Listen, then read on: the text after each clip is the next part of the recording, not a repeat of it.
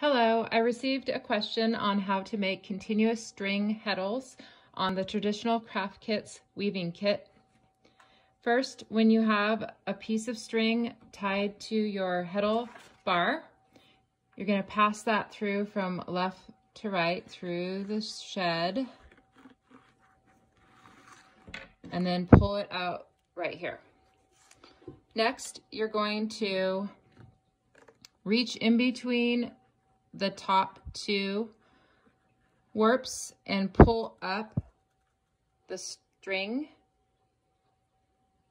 twist to the right so you have a loop, and stick the bar through.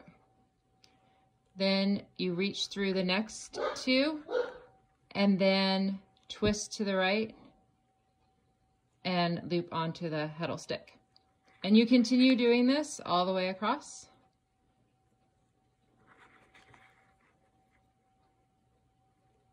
And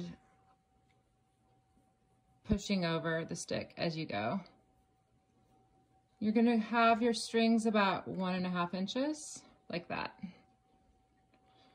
And just keep going all the way across.